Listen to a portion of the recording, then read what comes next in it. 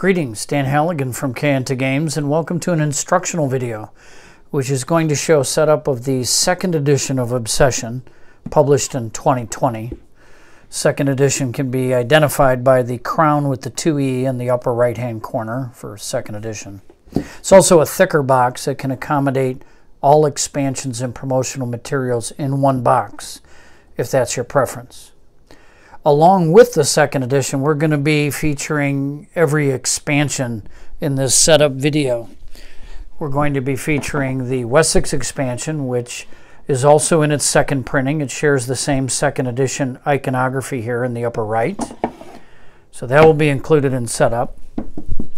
In addition, we're going to include the upstairs-downstairs expansion. The upstairs-downstairs expansion was the headliner of the 2019 Kickstarter campaign, and that will be included. We'll have some mention of promotional cards and materials. There was a promotional pack which emerged from that Kickstarter campaign. So all these games are going to be included in this setup video. However, the reality is, and I don't know whether you want to blame yours truly or you want to blame the number of options that are available to us, if I systematically go through everything as it comes up in the setup, it will be a setup video that goes 45 minutes and no one will watch it. So I've devised a new strategy, a new approach, and that is I'm going to be very surgical in my setup video, and where there are obvious glaring gaps in information, you're going to see banners that will point you in the direction of a specific video for a specific topic. I believe I counted 10 such support videos that are part of this setup video for all the products. Hopefully that's going to allow people to, if they just want an overview of setting up these things that they're getting from their Kickstarter campaign and they're excited about, they can bang through a quick video. But if there's something that's unclear and they want to go check it out, they can follow one or maybe two videos and get the detail that they're looking for. Hopefully that concept works out. Let's start the setup. For those of you familiar with Obsession, I'm sure you're surprised to see the supply board as the first component put out on the table. Traditionally, we would set up the player area, and when that was complete, we would then set up the central play area, of which the supply board was the main component. But with the upstairs-downstairs expansion, in particular with the use of the upstairs-downstairs servants, it is much simpler if we establish our servants for hire at the beginning of the game in order to populate the draft and then to repopulate the servants for hire afterwards. I'll bring up on the screen different numbers of servants used for various player counts, this from the upstairs-downstairs rulebook. The number of under-butlers used is always 2 in any given player count. We're setting up for a 3-player game with a player here, and a player here. So that means the number of footmen will be 2 times the player count, or 6.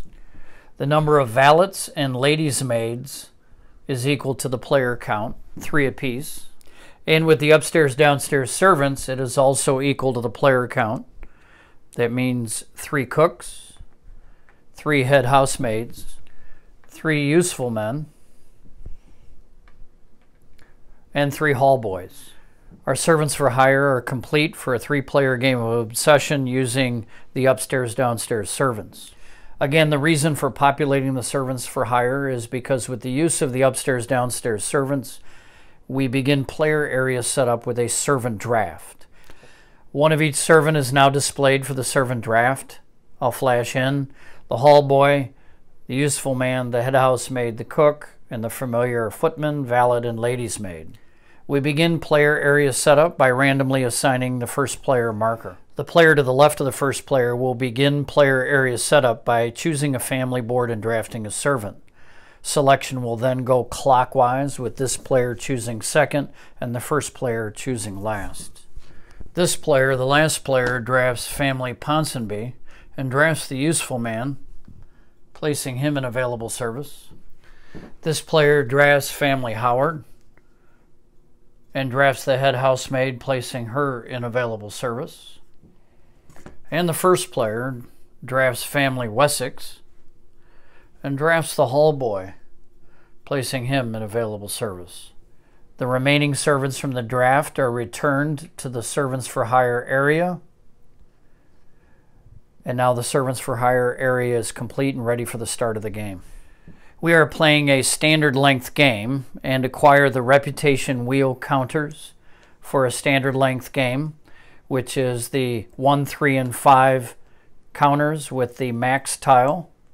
These are stacked and placed on the reputation wheel. If an extended play game was being played, an additional 7-8 counter would be included in the stack. Players locate the reputation wheel marker, place it in position 1. Next, we acquire the 5 starting servants for each family. I'll lay him down so he's more visible. The 5 starting servants include the butler, the housekeeper, the valet, the lady's maid, and the footman. Family Howard's advantage is to begin the game with a cook. Well, I should have taken that cook from the servants for hire. I ended up taking it from the box because only Wessex and Ponsonby are going to be able to acquire a cook. There should only be 2 more left in servants for hire. So everything flowed perfectly here, but I should have just supplied that cook to Howard from the servants for hire.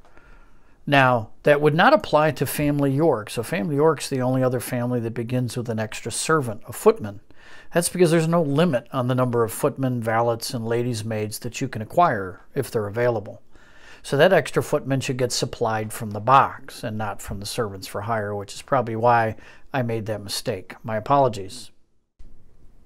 Since we're addressing a family advantage, the family advantage for Ponsonby is to begin the game with 300 pounds. We'll address the family advantage for Wessex in a moment. Players acquire a country estate organizer. To make room here, I'm going to slide this down and put the organizer here and here. In the second edition of Obsession, there is an integrated country estate organizer on a 2-sided player board at the bottom. This provides some options for different table configurations where space might be at a premium. Acquire the 5 start tiles indicated by the building in the upper right-hand corner and place them according to their color in the country estate organizer, either the integrated or the traditional standalone country estate improvement organizers. We'll address the Wessex family advantage, which is that they begin with a second level tile, either the tennis court or the breakfast room. Their special tiles, which come in the Wessex expansion box, have a small mini start tile indication with this building in the upper right-hand corner. Next, families acquire their 4 starting family members, which is the head of the household, the heir, the lady of the house, and the young lady. If Asquith was a family in use, they begin the game with a family advantage of having a relative, the Dowager Countess Asquith, living with them. So they start with 5 family cards. Set these family cards by each player board. In this video, we are setting up for a game of Obsession that uses both expansions, the Wessex and the upstairs downstairs. So far, that is represented by Ponsonby, which is from the original game, Howard, which is from the upstairs downstairs game, and Wessex, which is from the Wessex expansion. We are now, as we select starter guests, going to include the 5 cards from Wessex, the 7 cards from upstairs downstairs, and the 15 cards from the base game of Obsession. All of these starter guests are indicated by a crown below the prestige rating in the upper left-hand corner. I've moved the supply board up a little bit so that we can see the family advantage tile for Wessex. There are 2 ways to distribute the starter guests. One is to randomly deal them out, which can be a bit risky because there is a mix of favors and service requirements that can be unfavorable for some people. I recommend a servant draft, which is in the glossary. Servant draft takes 2 times the number of players, in this case 6, plus 2, 8, and creates an 8-card starter guest draft deck. Going to the last player, that person is able to review the cards, choose a guest, pass them over to the next player clockwise.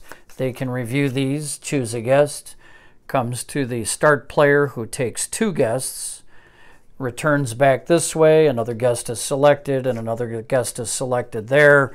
The last 2 cards are returned to the remaining starter guest cards, which will be used in the central setup in a little bit. These cards are combined with the family cards to create the starting Gentry guest deck. The distribution of objective cards is the final step in player area setup. It is important to realize that if you are using the upstairs-downstairs servants, you are required to use the objective card deck that came in the upstairs-downstairs expansion box. 5 objective cards are dealt to each player, and player area setup is complete. To finish central area setup, we pick up where we left off with the objective cards, which the remaining cards are placed as indicated. The next step is to place on the pound symbol beneath the Derbyshire name a supply of 100 and 500 pound coins. The coins are not finite. If they were to run out, please use a suitable substitute. Next, we will populate the casual guest deck indicated by the single fleur-de-lis under guests in this location. We begin by taking the leftover starter guests, which are a specialized subset of casual guests, and we are going to combine them because we're using all expansions with the 35 casual guests that come in the Obsession base game, the 10 casual guests that come in the upstairs-downstairs expansion, and the 6 that come in the Wessex expansion. These are shuffled well and placed in this location. The next step will be to populate the prestige guests in this location. We'll take the 25 prestige guests from the base game of Obsession. We'll add in the 16 prestige guests from the upstairs-downstairs expansion and the 5 from the Wessex expansion. We will shuffle these thoroughly and place them in this location. For a 3-player game, we choose 4 monuments according to the rules, including the sculpture garden. These are going to go into the tile bag. Next, we're going to set out the round track for a standard play game. The reverse side is for an extended play game. We're going to locate the white pawn and put it in the first round position. We will locate the 2 Fairchilds. They can be identified by their name or by a blue frame around their crest in the upper left-hand corner. They'll be placed in Alderley Hall in preparation for courtship.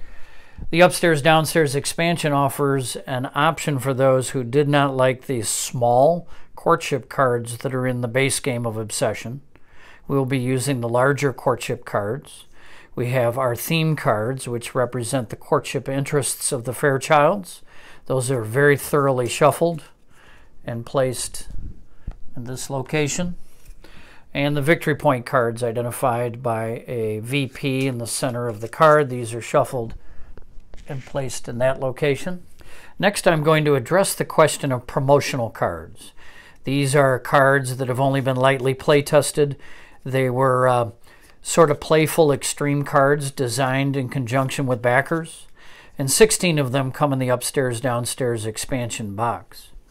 Using all the promotional cards is very likely to break the game, but for enjoyment purposes, I'm going to include a couple. Both of these promotional cards are prestige guests. I will shuffle them into the prestige guest deck and replace them there. Next, we're going to take advantage of a Kickstarter stretch goal, which included milestones in the upstairs-downstairs expansion box. I've selected 2 at random, which is the number of milestones that can be used. They function like public objectives, where players attempt to be the first one to complete an objective, here to flip 7 tiles or here to acquire 11 servants. We'll place those there. Next, in conjunction with the milestone, we have small chits that can be used to claim the milestone. 2 for Ponsonby, 2 for Wessex, 2 for Howard. So we come to the final part of setup, which is to initially populate the builder's market. A little bit earlier in setup, we had put the 4 monuments that we had wanted to use in the bag. And in addition, I've put every other tile I want to use during the game in the bag as well. For previous rule sets and previous editions, we had done a lot of sorting of tiles, but I think it is much simpler to just know the rules for the initial population of the builder's market And then when you pull out your tiles, if something doesn't qualify, just return it to the bag. The rules are very simple. Every tile has a prestige rating. And because we want our initial market to reflect the starting position of the humble estates trying to restore their reputation and do some renovation projects that are within their grasp, we don't want to bring out, hey, how about this promo tile, the grand ballroom. No, we don't want to do that. What we want to do is we want to have prestige ratings of 1, 2, or 3 in the builder's market to begin that game in that first season, along with any service tiles, excluding the servants' hall. The servants' hall is a little overpowered if somebody gets that very early in a game, because they will relentlessly milk reputation off their opponents at a time when just 1 or 2 reputation is so key. So that's excluded, but all other service tiles qualify, plus any tiles with a prestige rating of 1, 2, or 3. Once we're aware of those initial population rules, then setting up the market is quite easy. And if there's conflicts, there's a new tile sorting system that'll help us resolve those conflicts. So I've got everything in the bag. And you might ask, well, Dan, what about new tiles? What about integrating Wessex and upstairs, downstairs and the promo tiles? That is a whole video topic in and of itself, and you will see the references in the banner in this section to go look at how you evaluate what tiles go in the bag. It's going to add an extra 10 to 15 minutes to this video, and that's just not the right setting. So that's one of the reasons I've created this format where we can branch off if there's interest and go pick up additional rule detail as needed. So I have everything in the bag. I reach into the bag and I just grab a stack of tiles and pop them out there. And let's go through these tiles. We have a prestige rating 4, so we're not putting a music room out there. That's beyond the capabilities of our folks early in the game. Butler's Pantry, that's a service tile. Long Gallery, way beyond the capabilities of our families. We have a servant's quarters, that's a service tile. Croquet lawn's good. It's a 2. Cricket field, I don't think so. And tennis court, so I got 4, so I'll grab a little bit of an additional stack out of the bag. What do we have? We have billiards room. Nope, we're not there. Now servants hall, this is a service tile, but this is the one service tile that we're going to exclude from initial setup. That's going to ensure this tile, which is a complete renovation of the essentially the servants' living quarters, that it comes in at the expensive end of the market. Unless it's later in the game, then it can be acquired in the reserve. So that's excluded. We have retiring room, yes. Main library, no, we can't renovate a library, no question. And stateroom, that's no good. So what do we have? We have 2, 4, 5. So we need to dig in, and we have the last one is a 1. So we're good. Whoop, knock that over. So now we have 6 tiles, but we're not sure where they go in the market. Boy, we went through some gymnastics in the past to answer that question. Gymnastics no longer. We sort by these small numbers in the lower right-hand quadrant of the tile. That's the tile sorting number. So we have 40, 43, 50, 25, 15, 45. Whoop, that was 50, the tennis court, so that goes there. So we just put these in order from lowest to highest, and we have set up our initial population, and you are ready to play the second edition of Obsession, complete with all the expansions.